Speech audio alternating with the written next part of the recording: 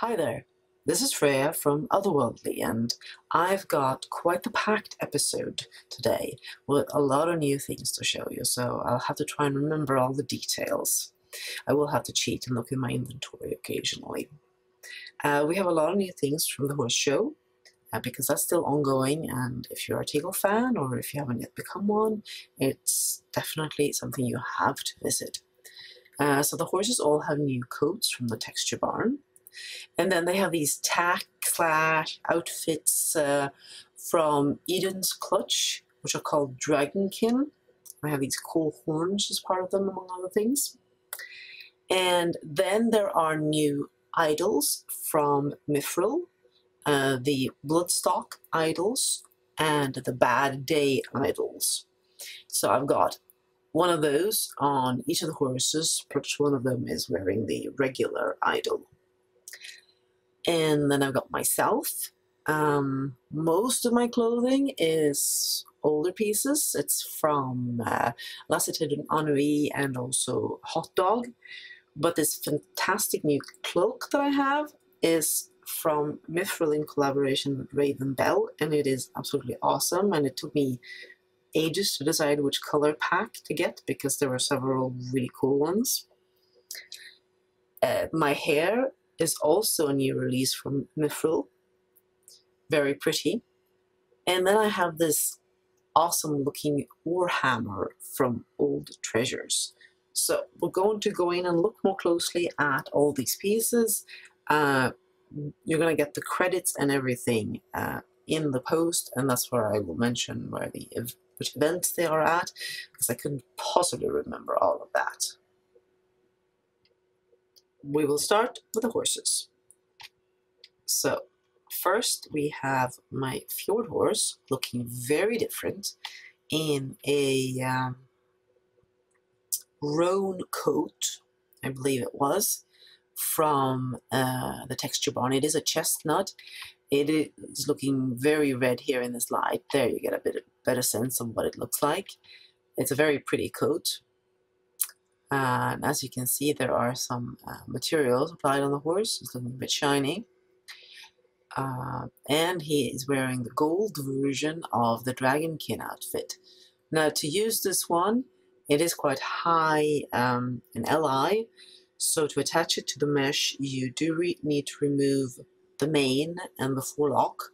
Obviously, as you can see, it will conflict with the top here anyway, with the attachment for the horn and the scaling there. The fjord horse actually could have had its mane left on in terms of attachment amounts allowed, but it wouldn't look right. And then you have the horn there, so basically you're turning your horse into a little dragon horse, I guess. The horn at the front and the horn on the neck seem to be like they're supposed to be integral to the horse. But it's also a tack set, a nice fur draped saddle there, very fancy, looking great. Definitely a brand that I'll be interested in seeing more from. And the fjord horse he has the regular idol loaded up that the horses come with. They are a little different between some of the breeds, but that's where he starts off. Then you have my Pegasus, minus wings, wearing the jade version of the Dragonkin set. And you can see that there's different coloring and there's a different style to the horns here. Look up here. I love the detailing done here to really make it look like dragon scale or dragon skin. The jade is very beautiful in the way the materials look, in the way that it's catching the light here. And I thought this Bay Rabiciano, I don't actually know if it's pronounced Rabiciano or how it is, but it's a coat that has a lot of white hairs without being grey. You don't actually see the sections with more white hair because they're covered by the tack. But that is another coat from the texture barn. They all come with options for my hooves, my eyes, various mane and tail options. So it's not just like one set you get with these. There's a lot of options. And if you go in here, you can see that they have nice detailing for muscle. The hair looks realistic. A very nice set of coats, I have to say. And the Pegasus has the Bloodstock idol loaded up, which is a set of idols that Mythril has converted for the wider range of teal pets. I think possibly they were just for the Avatar first or just for the Arabian, but anyway, they are a nice variation to have. And another one that you can have, of course, is the Bad Day idols. And these I've put on my Frisian, and I see now that I have managed to load up another coat on my Frisian. I think I've managed to load up one of the marble coats, which wasn't what I had intended to do. I had intended to show another of the texture barn coats. But alright, my Frisian is going all out in the fantasy department, and I will have to find out exactly what I loaded on him. He's wearing the Onyx version, which has some purplish detailing on it. Goes rather well with this coat, I'll say. As you can see, this one has some really interesting texture and materials to it. The coat, I mean. And yeah, it looks very fantasy, and it kind of looks cool with this one. And the Bad Day idols, like you see, they are quite temperamental. He's not happy to just be standing around here, doing nothing at all. He's cute anyway, isn't he? Well, oops, I guess we had a little bit of a snafu. Turns out that, yes, I did have the right coat on this horse, in fact. I had the charcoal Rabigiano coat on, so you can see here. Although it looks a little pinkish, but that's because of the light. However, I did have a material supplier from some completely different set on, making him look very fantasy. So I fixed that and giving you another look at this coat instead. Very pretty. It does look much more grey if you don't have lights on, but sometimes it's fun to show them with lights and effects too. I know he's being in a very bad mood now. Very bad boy. But anyway, that was it for the coats for the horses and all of that. Time to take a little look at me too. As I mentioned, I have a pretty new hair from Mythril. Sorry, I have a pretty new hair from Raven Bell. This was not animated, but it is a lovely unisex hair, like most of Raven Bell's hairs. And it has a couple of different wear options. It has some add-ons like bangs and so on. Comes in sizes, obviously, for male and female avatars. Has a nice big HUD with colors. I picked something Targaryen-ish because I'm in that kind of mood because of House of the Dragon. So I'm going around with silver hair a lot of the time, and this one looks good. And as you can see, it didn't quite fit with the base fit here for the cloak, but I have a HUD with some nice options that I'm going to show you for the cloak. This cloak, which is by Mythril and Raven Bell, that's why I stumbled on the hair, has various animations. And it also has sizes, so you can in fact make at least the lower part larger, like this, and that will cover the hair in most situations. Obviously that is perhaps a little bit bulky, but as you can see, if you've got a body with more assets, it will work for that as well. You can also put the hood up or down. If you want to be a little more incognito, works like that.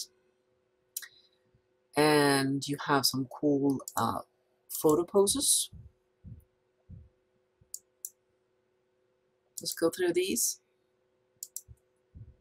Some of those will work great for when you're on the horse, I think. And then there are mirrors of those. For your animations, you can pick ones that will go with a ground sit, or a chair sit,